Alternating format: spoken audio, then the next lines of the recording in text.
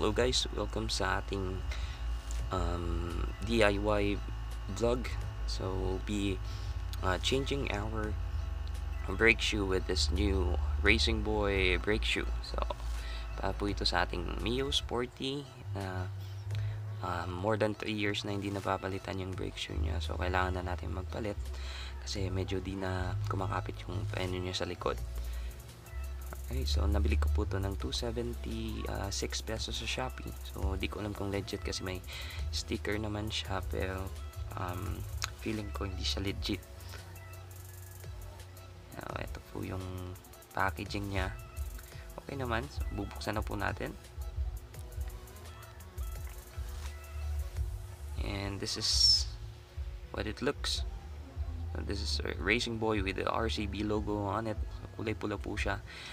Unlike po sa ibang brake shoe na color gray lang or wala siyang kulay. So dyan po natin siya ilalagay. Tinanggal ko na po yung tambucho niya para mabilis na lang pong tanggalin yung ating rear mags.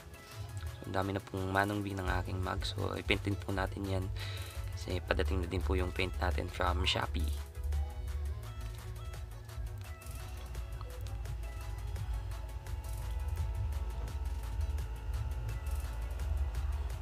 Alright, so tinanggal ko na po yung tambucho niya, and this is how it looks if walang tambucho yung ating Mio Sporty.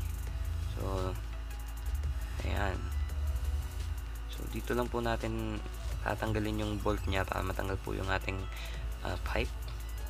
Dalawa po dyan, then yung dalawang bolt din po dito sa exhaust, dun yung nakakapit mismo sa makina.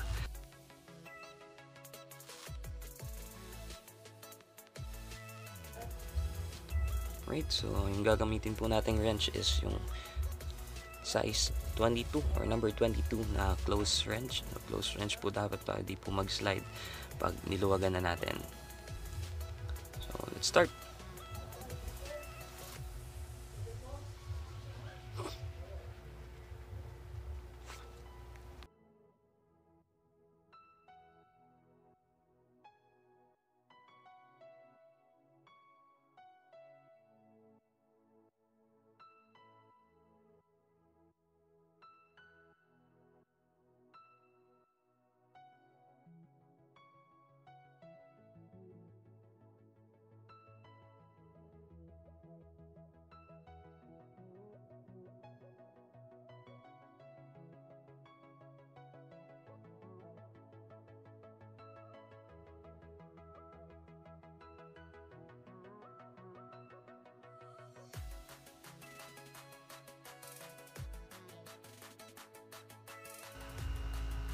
Alright, so natanggal na po natin yung ating mags, and ito na po yung ating brake shoe na stock from Yamaha.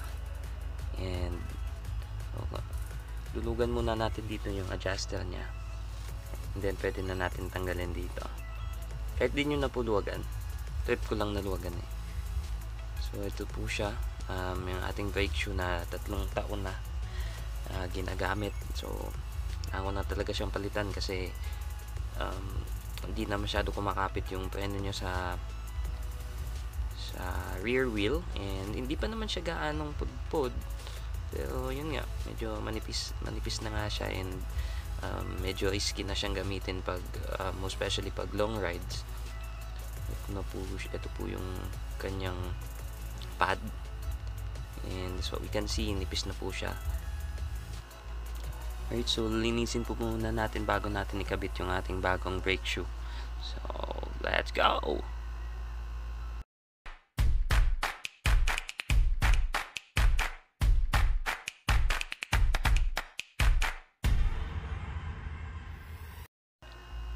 Alright, so ayan, malinis na po siya. Hindi pa ganun kalinis kasi nga wala akong degreaser. So, tinanggal ko lang yung mga alikabok at yung mga pudpud na metal ng brake pad.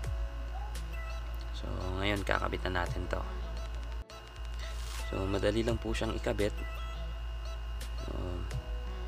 Check lang po natin yung may part na pabilog. Dito po siya ilalagay. Fold lang po natin, and then ipapasok. Yan. Then adjust na lang din po ng konti. Oops. And yun. Pag nakapasok na po siya, ayusin na po natin ng maayos. Tapos ayan, goods na po yan pag ganyan. And check na lang natin ng mabuti. Ayos. So ito na po, nakabit na po natin na maayos yung ating brake shoe from Racing Boy, sponsored by Shoppee. Hindi pala siya sponsored, Shoppee baka naman. And ayan po. So okay na po yung pagkakabit niya. And testing po yan natin pagkatapos. So adjust lang din po natin yung sa adjuster dito kung paano po gusto nyong kahigpit yung preno ng ating brakes. So sa atin pong mga subscribers po pala, medyo natagalan po tayo nakagawa ng video kasi nga po medyo busy po tayo sa life. So ngayon lang po tayo nakapag leave from work. So medyo 4 days ako ngayon na nakalive. So dami akong pinalitan sa motor, tapos ngayon lang din dumating yung mga parts natin, kaya ngayon lang din po tayo nakapag video ulit. So yun na po, kakabit na po natin yung ating mugs. So, then matatapos na po yung ating pag-install ng ating rear brake shoe. So ito na po, kakabit na po natin.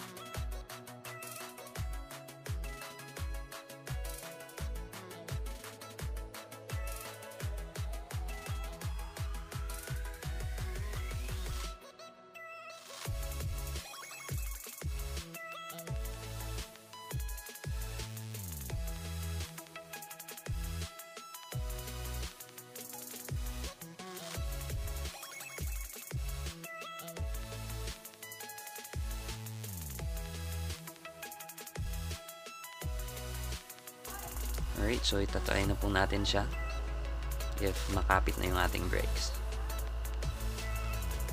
Yun, so ang kapit po niya. So napakaganda po nitong RCB brake shoe. And don't forget to click subscribe po pala, and also for more video updates in the future, don't forget to click the notification bell. And so eto na po, we're done with our rear brake shoe installation or replacement tutorial. So check lang po natin ulit if sure na makapit na yung ating rear brakes para safe.